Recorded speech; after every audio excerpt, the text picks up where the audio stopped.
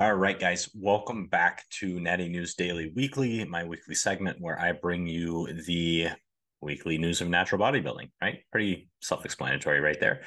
Um, I'm a little run down today. I'm late. I'm tired. I feel like I haven't slept in forever, and that's actually pretty realistic. So if I'm a little bit less enthusiastic this week, a little bit less pep in my step, if you will, that's why. But this show must go on. So we got to bring the news to the people. It's what you want. It's what we need.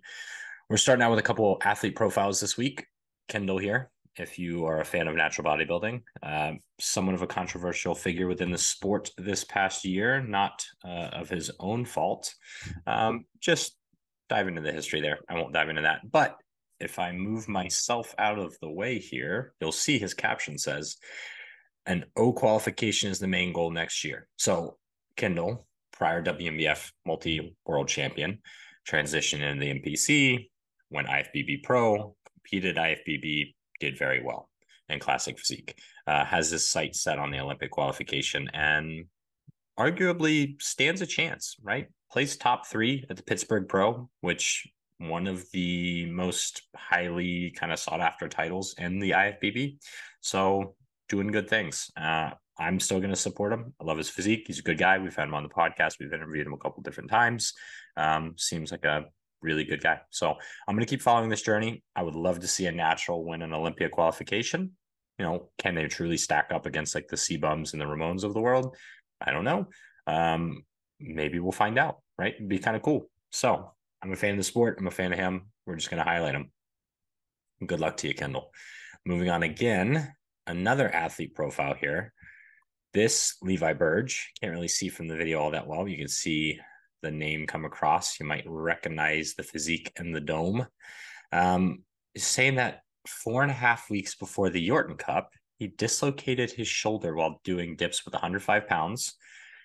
Couldn't rehab it on his own, wasn't healing, competed in the Yorton with this injury, right? So 4.5 weeks dealing with this injury where he wasn't able to train effectively. And has now gotten an MRI and is now going under recovery for that. You can see he put out his MRI report right here. So he's got full thickness tear as well as like a labrum tear. There's some issues, right? So some instability in the shoulder, some soft tissues and supportive tissues were torn. Was still able to compete at a very high level, still brought, as you see from the photo there, a fantastic physique. And I'm a huge Levi fan. His physique is something that I think is just very unique. When you see him on stage, he just stands out. Partially the color, partially the way he poses. And the guy's been at it for forever. So this year, if you're not familiar with it, at the Yorton Cup, he had claimed the title the year prior from the reigning champ, lost it again to the reigning champ this year. So these two have kind of been going back and forth, Levi and Magnum, for quite some time now. So it's the kind of question of, was he not in his peak because of this injury? But that also, it kind of talks to who Levi is as an athlete and as a competitor. He could have backed out of the show, one.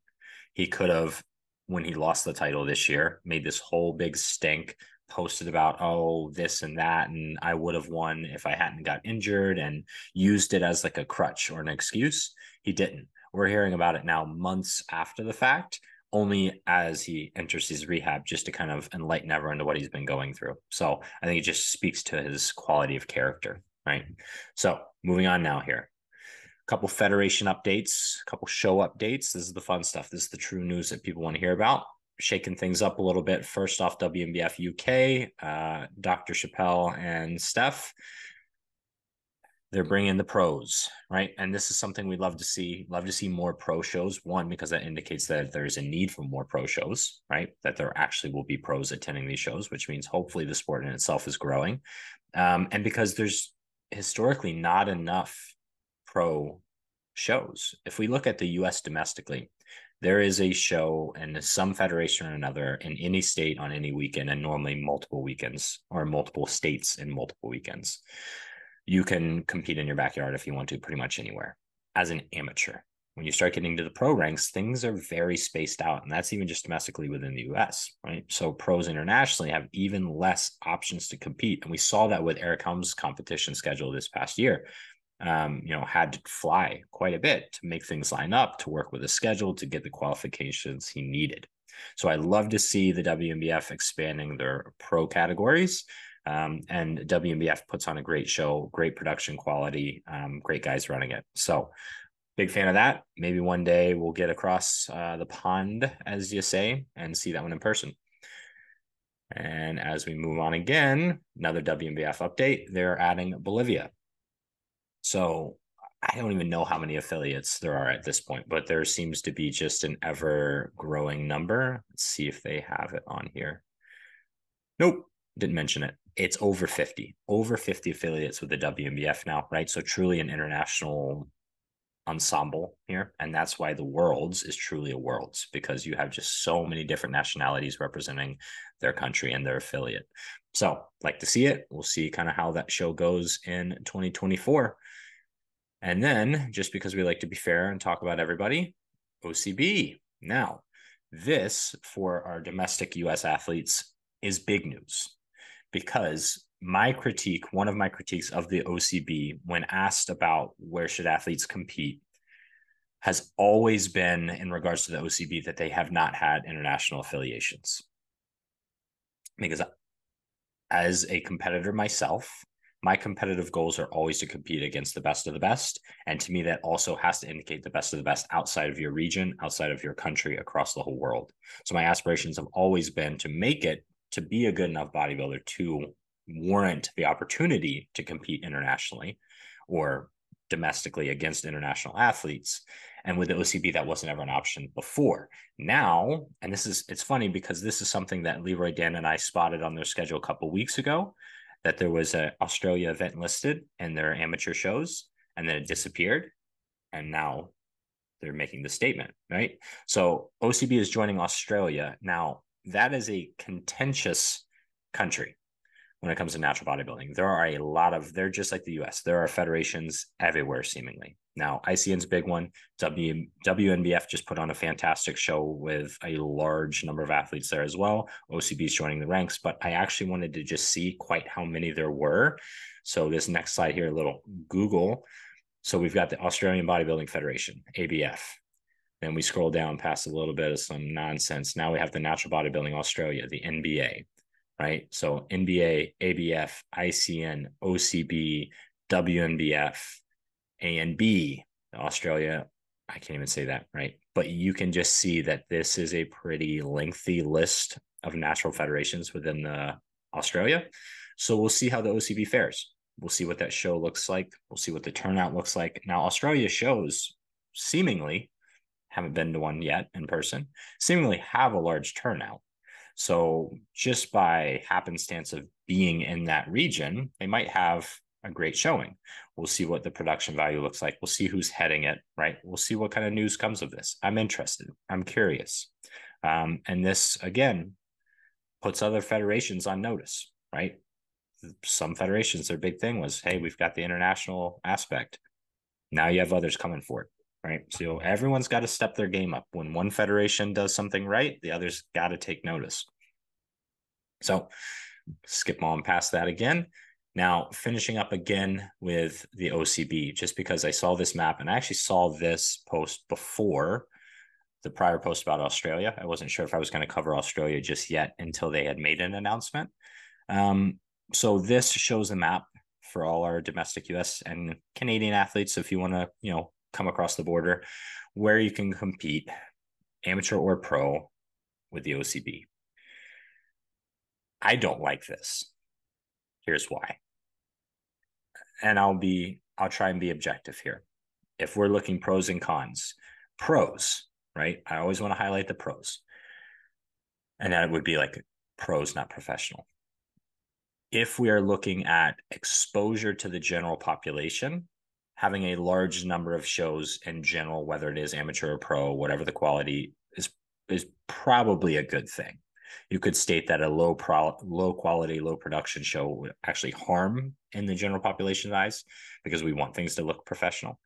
However, general population, it's good to have exposure. So people are seeing flyers, hopefully. People are seeing local marketing campaigns. People are hearing other people talk about it. They're going to see their friends compete.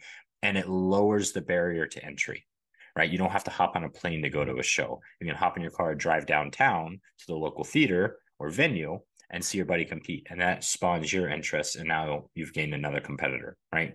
So in that regards, it's great from an exposure only kind of standpoint. The downside, this has been my critique of natural bodybuilding as a whole. We're playing the numbers game and not the quality game, right? Because when you have this many shows, and this is just looking at states, many of these states have multiple shows, fall and spring, but also multiple, within the same season shows, especially like New York has quite a few shows because it's a big state. And it's just, when you have that many shows, athletes are going to be diluted. You're going to have a couple good athletes here, a couple good athletes there, a couple here, there, and then the show quality itself suffers. You don't have that big wow. You have 1 to 2 guys that look great, and then, right? You don't have these deep classes. You don't have multiple call outs. You don't have the things that really cause the excitement.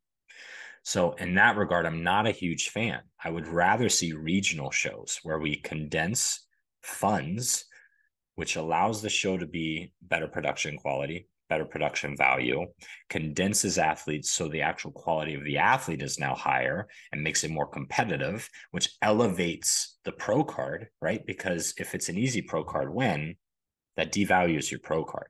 If it's a challenge and only a few people get it because there's less opportunities within each country, that increases the value, right? So, and I think that's why we see some of these international competitors, more so in the WNBF, right? Because we just spoke on the international versus domestic issue. You look at the international WNBF competitors, and they're incredibly competitive because the number of shows that they're allowed to compete in or are able to compete in is very sparse. So the one that comes out top dog has knocked off quite a few other quality competitors, where when we have 50, 60, 80, 100. I think at one point, 100, the OCB had 100 shows in a calendar year. Where are your athletes going? Everywhere, right? So I would like to hear some commentary on this one. I want to know what you guys think. And again, this is not me bashing the OCB. I've competed with the OCB. I may intend to compete with them again. Classic Physique is where I started. I feel like there's some unfinished business there with the OCB and Classic Physique. I'd like to claim that pro card, as well as bodybuilding pro cards in other federations. So supporter, right? No supporter of natural bodybuilding as a whole. This is not a WNBF versus OCB versus ICN versus PNBA. Forget all that for this week. This is about just what is going to improve the sport of natural bodybuilding as a whole, right? I'd love to hear your thoughts. If you like this segment, let me know in the comments. Like, subscribe, share. Also, can't tell if you can see it that well, but I'm swagged out, as the kids say, in my new Core gear. So thank you, Core, for the sponsorship. Thank you, Core, for the fantastic Black Friday deals that we all cashed in on. Some cool stuff came out of that. And I got all my pre-workouts back in. I was out. I was out of everything, but I'm back. I'm feeling refueled. Crushed a leg workout because of can't say that. Core Fury. I'm going to end on that note. I'll see you guys in the next one.